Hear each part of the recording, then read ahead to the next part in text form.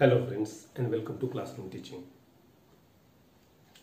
In our last lecture, in our last video, we have seen about the gravitation, concept of gravitation, and we all know that all the planets, they revolve around the sun due to the force of gravity. In this lecture, in this video, we are going to see about the motion of the planet, that is nothing but planetary motion.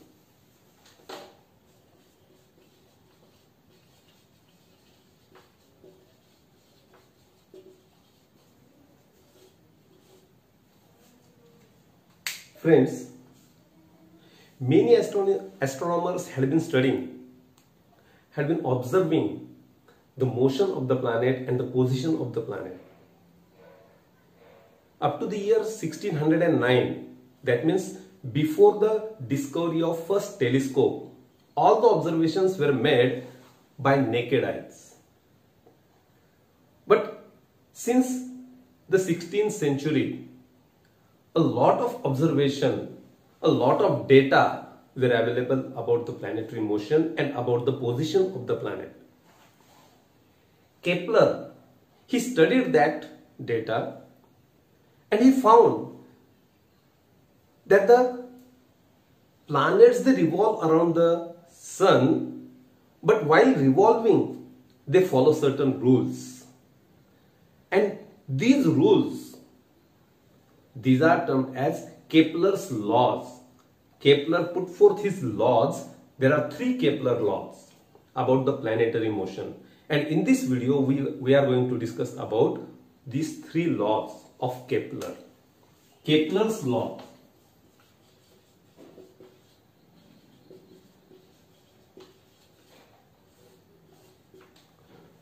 One by one, we are going to see about the Kepler's laws of planetary motion. The first law, the statement of the first law is very easy, very simple. You can see in this video that the orbit of the planet, it is an ellipse with sun at one of its foci.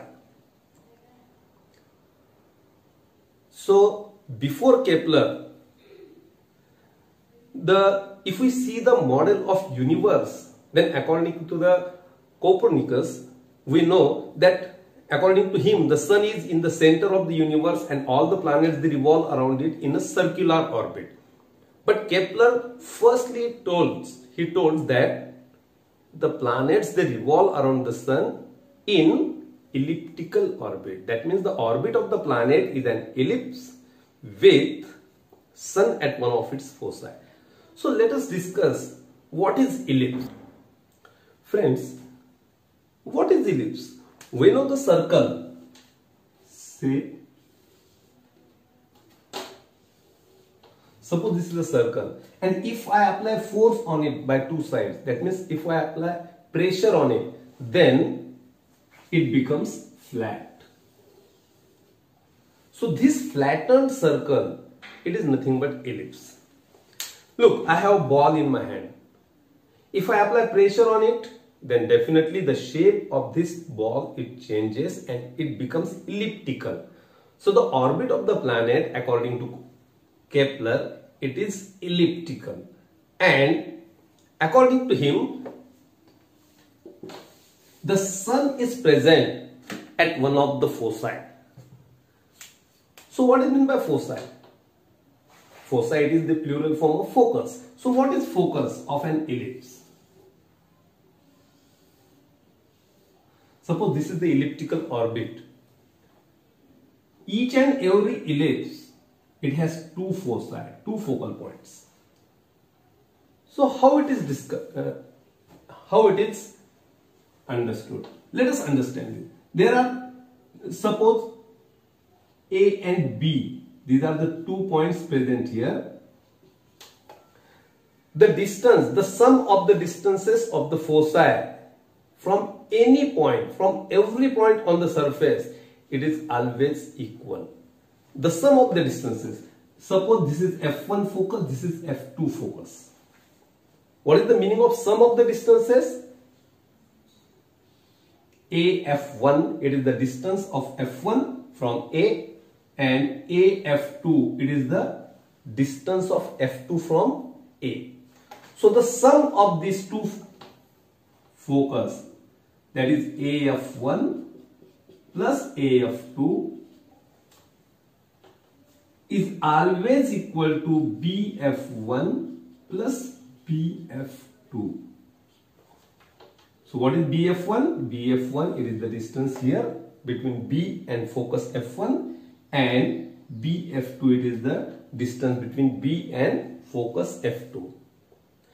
So meaning of that is, if AF1 plus AF2 is equal to BF1 plus BF2, I will ask a small question to you. If I say AF1 plus AF2 equal to BF1 plus BF2 is equal to CF1 plus CF2, then what you understand from that?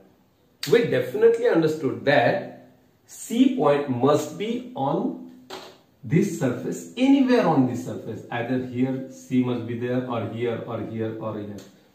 So the sum of the distances of the foci from any point on the circle, on any point on the surface, it is always equal. So according to Kepler's first law, so this is nothing but Kepler's first law.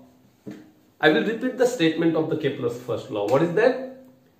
The orbit of a planet is an ellipse with sun at one of its foci. So let us go towards the second law, Kepler's second law.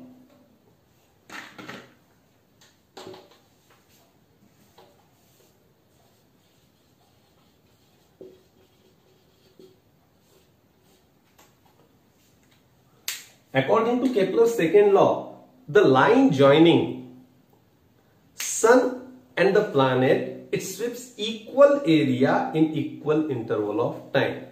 So this is the statement. Let us discuss about it. Suppose this is the elliptical orbit of any planet. Why should we take any planet? Suppose it is the elliptical orbit of Earth. Sun, it is at one of the foci. Okay, so line joining sun and that planet. This is the line joining the sun and the planet. It sweeps equal area in equal interval of time. So suppose we take Earth, it requires 365 days to complete one revolution. If we take 1 month period, Earth is going in this direction. So in 1 month, it goes, suppose this is position A, let us consider it is position A, and in after 1 month, Earth, it rotates and it comes up to this position. Suppose this is B position. So the line joining the sun and the planet, it sweeps equal area. How much area is covered by this planet? So this much area is covered. So suppose Earth is present here now. It is position C. The line joining Earth, that means the planet and the sun, it sweeps, it goes ahead in 1 month. So suppose in 1 month the Earth reaches here. So suppose this is the point D. So how much distance is covered? This much distance is covered by the planet from C to D. We know from this figure only we can see or we can understand that the Earth, the velocity or the speed of Earth, it is slower here. It covers small distance here, whereas it covers larger distance here. In case of distance, if we say, then definitely the speed changes. But according to second law, the area which is covered, it must be same. That means the area, this much area is covered in 1 month. This much area is covered in 1 month. So according to Kepler's second law, area ASB, it must be equal to area CSD. Again, very small question. If I say,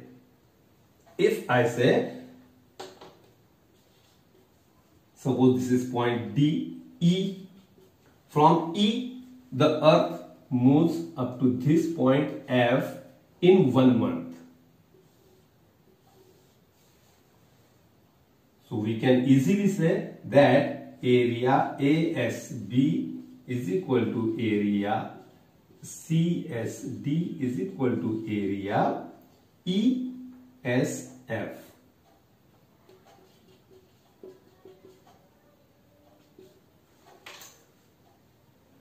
Or if it is given, if these areas are equal, it is given, then definitely from this we can say that the time which is required to cover this much area, or time which is required to go from point E to F to that planet, it must be 1 month only.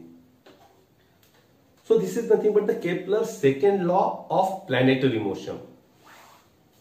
Once again, see the statement of that. The line joining the planet and sun, it sweeps equal area in equal interval of time. So this is Kepler's second law of planetary motion.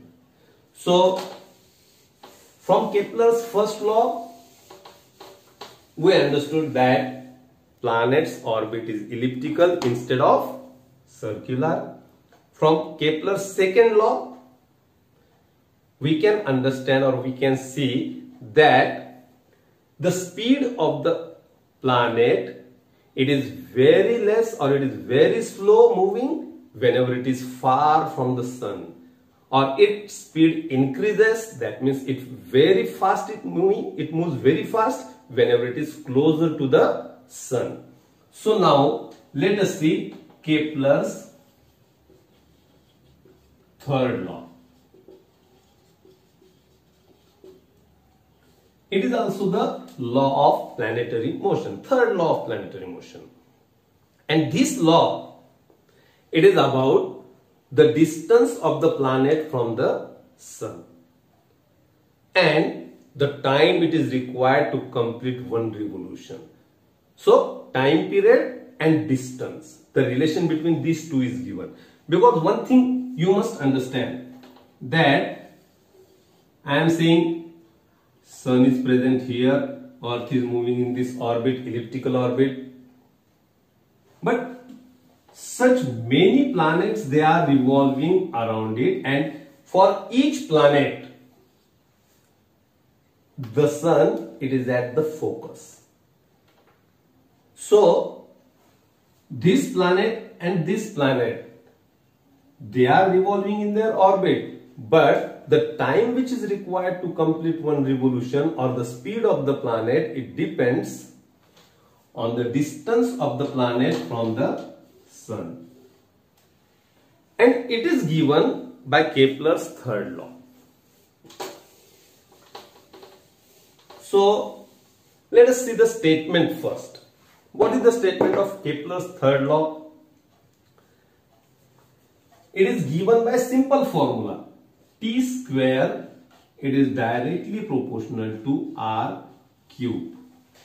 So what is T? T is the period of revolution.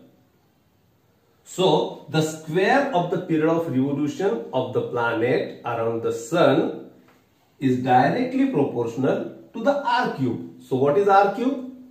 R means, R is the mean distance of the planet from the sun. It is not the exact distance, but it is mean distance. Why it is mean distance? Because whenever the planet, it revolves around the sun, its distance from the sun, it changes continuously. Sometimes it is very close to sun, sometimes it is very far from sun, and therefore R, it is nothing but the mean distance. So T square is directly proportional to R cube.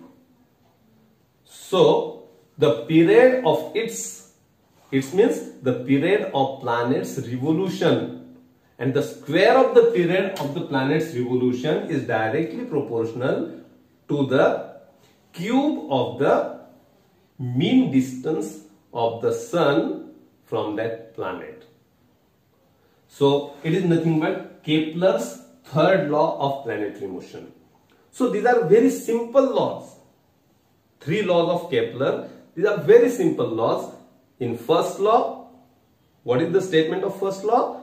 The orbit of the planet, it is elliptical and sun is at one of the foci. According to second, what is the statement of second law of motion? That the line joining the sun and the planet, it sweeps equal area in equal interval of time. And the third is the square of the period of revolution is directly proportional to cube of the distance. Which distance? Mean distance of the planet from the sun. So these are the 3 laws of Kepler, and these 3 laws are based on mere observation. And Kepler could not explain, he could not give the reason why the planets they follow these laws, or why the planets they follow these rules. So thank you for watching this video, and in next video we will discuss about Newton's universal law of gravitation. Thank you.